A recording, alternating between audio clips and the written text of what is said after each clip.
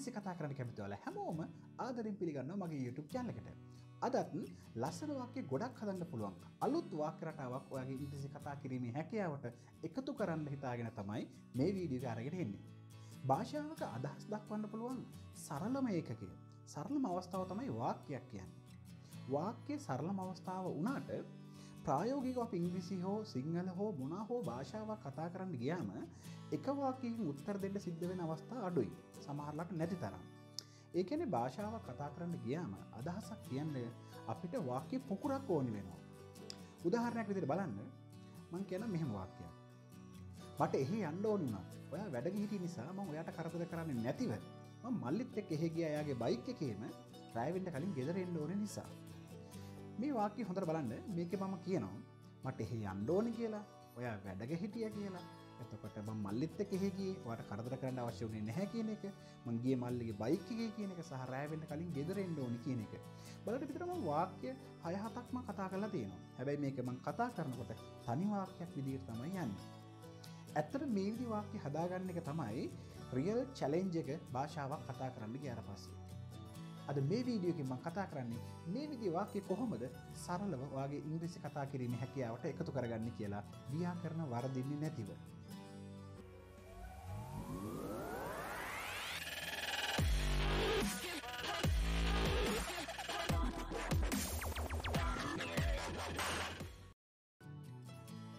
මේ වාක්‍ය රටාව ගොඩනගන්න මම යොදාගන්නේ THAT that කියන වචනේ. මේ that කියන වචනේ ඇහෙනකොටම ඔයාලට තේරෙනවා ඇති අරක ඒක වගේ අදහසක් මේ that ASCII තියෙනවා. එතකොට මේ that වාක්‍යයක තනියෙන් තමයි භාවිතා කරන්නේ. නමුත් අද මේ වීඩියෝ එකේ මම කතා කරන්න බලාපොරොත්තු වෙන්නේ that වාක්‍යයක තනියෙන් යොදලා අරක ඒක වගේ අදහසක් ලබා දෙන වාක්‍ය රටාවක් ගැන නෙවෙයි. that යොදාගෙන අපිට පුළුවන් සංකීර්ණ වාක්‍යයක් ව්‍යාකරණ දෝෂයක් වෙන්නේ නැතුව ඉතාම සරලව හදාගන්න. අද මේ වීඩියෝ එකෙන් කතා කරන්නේ මම ඒක කොහොමද අපි කරන්නේ කියලා. මම මේක පැහැදිලි කරලා දෙන්න that එකත් එක්ක යොදන්න පුළුවන් තව කොටස් දෙකක් ඔයාලට කියලා දෙන්නම්. එක තමයි that එකත් එක්ක නාමපදයක් යොදා ගන්න පුළුවන්. නාමපදයක් කියවම අපි දන්නවා මොකක් හරි දෙයක නමක්, noun එකක්. බලන්න මේ උදාහරණ කීපය. that child අර ළමයා එහෙම නැත්නම් ඒ ළමයා. that house අර ගෙදර එහෙම නැත්නම් ඒ ගෙදර. that dog අර බල්ලා එහෙම නැත්නම් ඒ බල්ලා. ඊළඟට that bus අර බසය එහෙම නැත්නම් ඒ බසය. that bag අර බෑගය එහෙම නැත්නම් ඒ බෑගය. බලන්න මේ උදාහරණවල that එකත් එක්ක නාමපදයක් තමයි මම භාවිතා කරලා තියෙන්නේ. එතකොට එකතු වෙන තේරුම තමයි අර එහෙම නැත්නම් ඒ කියන අදහස. ඊළඟට මම යොදාගන්නේ that එකත් එක්ක වාක්‍යයක්.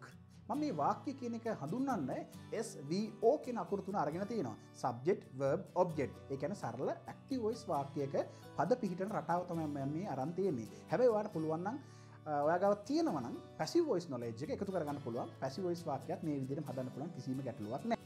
මේ වැඩේ කරන්න ඔයාට සරල වාක්‍ය හැදීමේ හැකියාව තියෙන්න ඕනි. සරල වාක්‍ය කියන්නේ පද තුනක වගේ වාක්‍යයක් ප්‍රමාණවත්.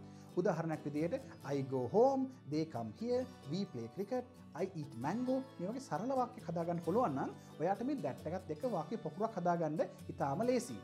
හැබැයි වාක්‍ය සරල වාක්‍ය හදද්දී ඔයාටින් ව්‍යාකරණ දෝෂ සිද්ධ වෙනවා.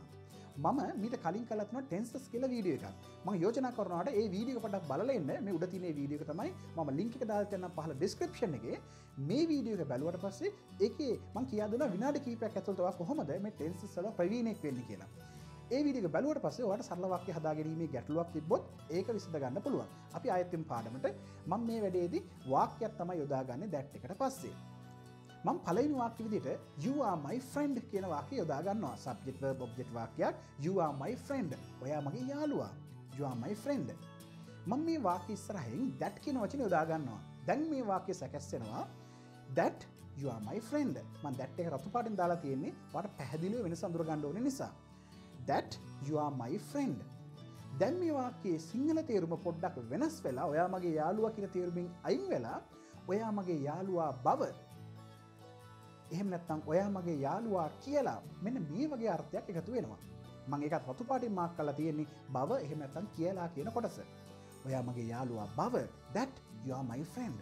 දැන් මට පේනවා you are my friend කියන්නේ ඔයා මගේ යාළුවා මේක අංග සම්පූර්ණ වාක්‍යයක්. හැබැයි that you are my friend ඔයා මගේ යාළුවා බව කියන කොටස අංග සම්පූර්ණ කොටසක් නෙවෙයි. මේ වගේ කොටසකට ඉංග්‍රීසියෙන් අපි භාෂාවේදී හඳුන්වන්නේ ක්ලෝස් එකක් කියලා.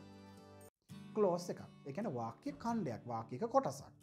හරි. ඉස්සලාම අපි වාක්‍ය ඛණ්ඩ කිහිපයක් හදලා අපි මේ that එක භාවිතා කරන්න ඕනේ පෙරහුරුව අරගෙන ඉමු ඉස්සලාම. බලන්න මේ දෙවෙනි උදාහරණය. He has money. ඔහුට සල්ලි තියෙනවා. මම මේක ඉස්සරහින් that කියන වචනේ එකතු කරන්නම්. That he has money. ඔහුට සල්ලි තියෙන බව, එහෙම නැත්නම් ඔහුට සල්ලි තියෙනවා කියලා. බලන්න මේ ක්ලෝස් එක හදන්න තේරෙනවද කියලා? සාමාන්‍ය වාක්‍ය ඉස්සරහින් that භාවිතා කරනවා. දැන් මං හිතනවා ඔයාට that එක වාක්‍ය ඉස්සරහින් දාලා that එක යොදාගත්ත ක්ලෝස් එකක් වාක්‍ය ඛණ්ඩයක් හදාගැනීමේ හැකියාව තියෙනවා කියලා. මේ පාඩම ඉස්සරහට කරගෙන යන්න කලින් මම ඇක්ටිවිටි එකක් දෙනවා. සරල ඇක්ටිවිටි එකක්. මම මේ ක්ලෝසස් කිහිපයක් ඔයාලට දෙනවා. ඔයා බලන්න මාත් එක්කම මේ ක්ලෝසස් ටික හදාගන්න පුළුවන්ද කියලා. 1. ඔයා මගේ යාළුවා බව. ඔයා මගේ යාළුවා බව. වාක්‍ය පටන් ගන්න ඕනේ that වලින්. That you are my friend. ඇය ලස්සන බව. That she is beautiful. That she is beautiful. ඊළඟ ඔහු අපේ සල්ලි හොරකම් කළ බව. ඔහු අපේ සල්ලි හොරකම් කළ බව. That he stole our money. That he stole our money. ඔයාලා මෙහි එන බව. That you come here. That you come here. ඔයා කියද්දිත් you, ඔයාලා කියද්දිත් youම තමයි. That you come here. මම කොළඹ ගිය බව. That I went to Colombo. That I went to Colombo. හොඳයි. ඊළඟට මම කියා දෙන්නම් මේ that එක යොදාගෙන ඔයා හදපු මේ ක්ලෝස් එක අංග සම්පූර්ණ කරන්න කොහොමද කියලා. බලන්න මේ උදාහරණය දිහා. He has money. ඔහුට සල්ලි තියෙනවා. මම මේක ඉස්සරහින් that යදුවම that he has money. ඔහුට සල්ලි තියෙන බව. දැන් මේක ක්ලෝස් එකක්. මේක සම්පූර්ණ කරන්න මම ඉදිරියෙන් එකතු කරගන්න කොටසක් මම කොළ පාටින් මාක් කරලා තිනවා. ඔයාලට වෙනස අඳුර ගන්න පුළුවන් වෙන්නේ. මේකෙත් වාක්‍යයක්ම තමයි එන්නේ. මම මේක යොදා ගන්නවා subject සහ verb දෙන්න අරගෙන I know. I know. I know. I know. මම දන්නවා. දැන් ඒතර වාක්‍ය සම්පූර්ණ වාක්‍ය හැදෙනවා I know that he has money. මම දන්නවා ඔහුට සල්ලි තියෙන බව. මම දන්නවා ඔහුට සල්ලි තියෙනවා කියලා. මෙන්න මේ වගේ අදහසක් තමයි මේ that එක යොදාගෙන අංග සම්පූර්ණ වාක්‍යයක් හැදුවට පස්සේ එන්නේ. බලන්න මේ ඊළඟ උදාහරණය. එතකොට ඔයාලට තවදුරටත් මේක තේරෙයි කොහොමද මේක භාවිතා කරන්න කියලා. You are my friend. ඔයා මගේ යාළුවා. මම මේකට that එකක් ඉස්සරහින් දානවා. එතකොට that you are my friend. ඔයා මගේ යාළුවා බව නැත්නම් ඔයා මගේ යාළුවා කියලා. මේකට ඉස්සරහින් මම එකතු කරලා තියෙනවා තවත් කොටසක් මම කොළ පාටින් මාක් කරලා තියෙන එක. Everybody knows. හැමෝම දන්නවා. Everybody knows that you are my friend. හැමෝම දන්නවා ඔයා මගේ යාළුවා බව. හැමෝම දන්නවා ඔයා මගේ යාළුවා කියලා. බලන්න මේ ක්‍රමයට ඔයාට දිග වාක්‍යයක් හදාගන්න පුළුවන්. වාක්‍ය දෙකක් එකතු කරපු දිග වාක්‍යයක් හදාගන්න පුළුවන්. කිසිම ව්‍යාකරණ දෝෂයක් වෙන්නේ නැතිව. මට හොඳටම විශ්වාසයි මේ උදාහරණ හොඳටම ප්‍රමාණවත් ඔයාට මේක තේරුම් ගන්න. හැබැයි තේරුම් ගන්න පුළුවන් වුණාට අපි ඉංග්‍රීසි කතා කරන වෙලාවට කාත් එක්ක හරි කතා කරන වෙලාවට ඉබේ මේ වාක්‍ය රටාවල් මතකයට එන්න කටට එන්න ඔයාගේ භාවිතය මීට වඩා ගොඩක් වැඩි වෙන්න ඕනේ. ඒ නිසා මම තව වාක්‍ය ගොඩක් මේ වීඩියෝ එකත් එක්ක එකතු කරනවා. මම ඔයාට යෝජනා කරනවා මේ වාක්‍ය ටික අධ්‍යයනය කරන්න. අධ්‍යයනය කරලා ඔයාගේ සාමාන්‍ය භාවිතයට මේ වාක්‍ය රටාව එකතු කරගන්න කියලා. බලන්න මේ උදාහරණ මාත් එක්ක කරන්න පුළුවන්ද කියලා. මම හිතනවා ඇය ලස්සනයි කියලා. I think that she is beautiful. I think that she is beautiful. දෙවන උදාහරණය. මට තේරෙනවා තාත්තට බයික් එක අලුත්දියා කරන්න පුළුවන් කියලා. I understand. මට තේරෙනවා that I understand that father can repair the bike. I understand that father can repair the bike. තුන්වෙනි උදාහරණය. අපි බලාපොරොත්තු වෙනවා ඒගොල්ලෝ මෙහි එයි කියලා. We hope එහෙම නැත්නම් we expect that they will come here. We expect that they will come here. කවුරුත් දන්නේ නැහැ මම කොළඹ ගිහපු බව. කවුරුත් දන්නේ නැහැ. Nobody knows. Nobody knows that I went to Colombo. Nobody knows that I went to Colombo. තාත්තා දන්නවා අමල් ක්‍රිකට් වලට කැමති බව. Father knows that Amal likes cricket. Father knows that Amal likes cricket. තව ලස්සන උදාහරණ ගොඩක් තියෙනවත් එක්ක කතා කරන්න.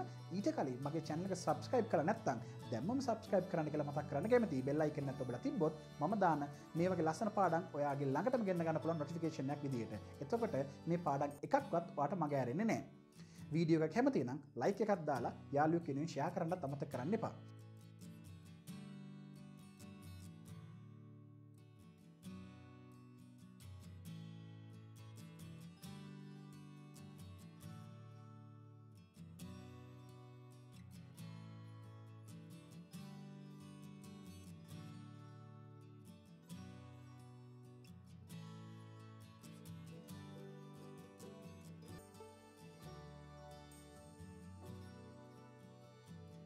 තවත් මේ විදිහේ පාඩමකින් හම්බෙමු. මම ප්‍රභාත් රද්දැල්ල. Goodbye you all.